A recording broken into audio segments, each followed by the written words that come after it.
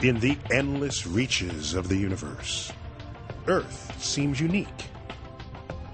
It's a planet shaped and molded by life. A planet that 6 billion people call home today. But when it was born, some 4.5 billion years ago, Earth was a violent place. So hostile, it's hard to believe life could ever begin here.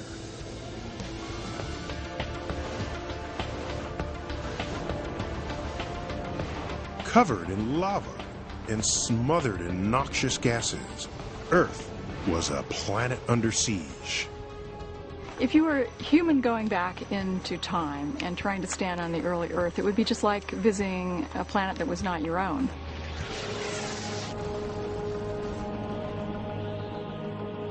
This was a hazardous world, no doubt about that. If you were located in the wrong place at the wrong moment, you were simply vaporized. It was a planet plagued by catastrophe. If you condense all of Earth's history to just 24 hours, then only minutes after it formed, the entire globe melted and reformed.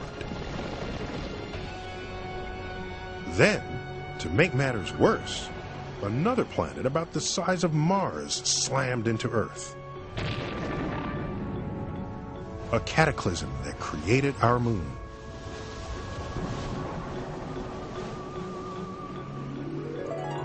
But soon after these disastrous beginnings, the most radical transformation of all time hit the planet. The origin of life. So how did life begin? Well, over the years, people have come up with some pretty creative answers to this question. One of my favorites comes from a 17th century scientist who wrote down a recipe for creating life from scratch. Let's see.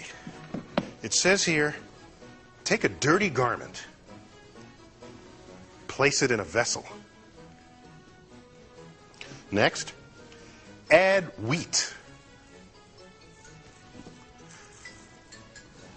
Then, according to the recipe, after fermenting for 21 days, mice will appear, fully formed.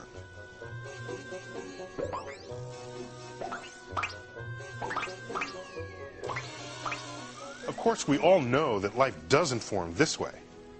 But at some point in Earth's early years, life did emerge out of non-living ingredients.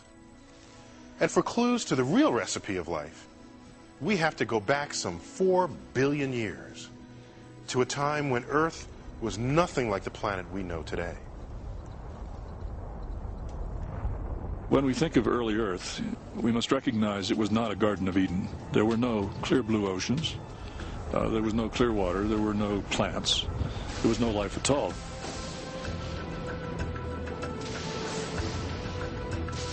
The young sun was weaker than it is today.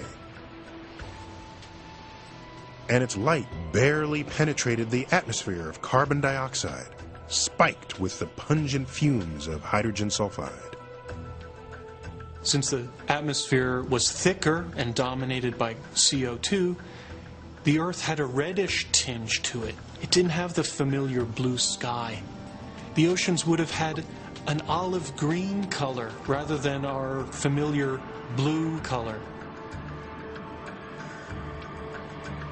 For about the first 600 million years, comets and asteroids pounded our planet.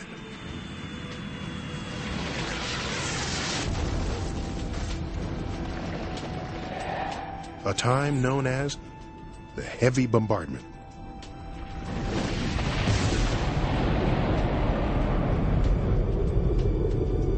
These interplanetary missiles measured up to 300 miles across. Their impacts vaporized Earth's oceans and melted its crust. With its extreme temperatures and toxic rain, seemingly nothing could survive here. But we now think that in this hellish environment, life first took hold.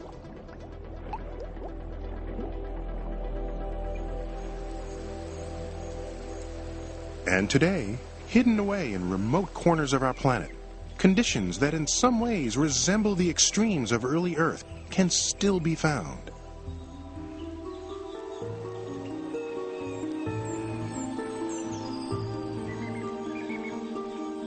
Penny Boston and Diana Northup are microbiologists on an expedition to investigate how life can survive in those harsh surroundings. Buried in the depths of this tropical rainforest is a cave called Cueva de Villaluz. Located in southern Mexico, it's an underground world laced with hydrogen sulfide, a foul-smelling gas that was present on Earth some 4 billion years ago. These relic or antique environments like Cueva de Villaluz offer the same kinds of environments that we would have found on early Earth, and we're hoping to get clues to work backwards from those. As you approach the cave, you begin to get these faint whiffs of the rotten egg smell, and as you get closer, this becomes more intense. Hydrogen sulfide can be extremely poisonous. So the scientists have to wear gas masks inside the cave and carefully test them for leaks. No leak. Have you got everything in there? I think I got everything. Yeah. At the levels at which humans can't live very long in hydrogen sulfide, you don't smell it at all. And it will just simply cause you to go unconscious and die very quickly. But can any other forms of life survive in the deep recesses of the cave, so toxic to humans? Here, hydrogen sulfide, an invisible gas, escapes from the underground springs, reacts with oxygen in the water, and coats the cave with sulfuric acid. The longer it sits there on the walls, the more acid it becomes, and so eventually by the time the drop is falling on you, it's a very, very acid environment. The slime layer feels pretty thick today. It's very fatiguing, and even with the protective masks that we have, we pick up loads of toxic gas through our skins and perhaps through tiny leaks. Oh, you don't measure those sweat tights to your left. Amazingly, despite the extreme conditions, it appears that life is thriving inside the cave. It comes in a strange package. Colonies of single-cell bacteria that form slimy drips scientists call snotites.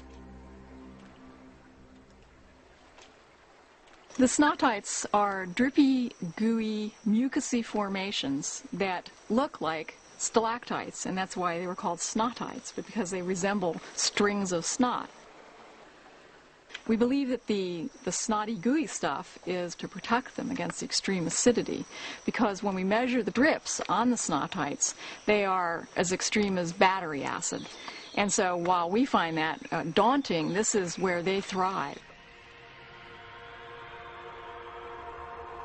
Bacteria are among the most primitive and most common organisms on Earth.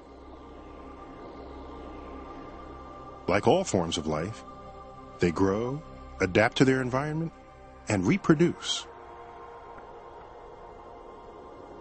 Inside each single-cell bacterium is a molecule of DNA, the code of life, which allows them to multiply.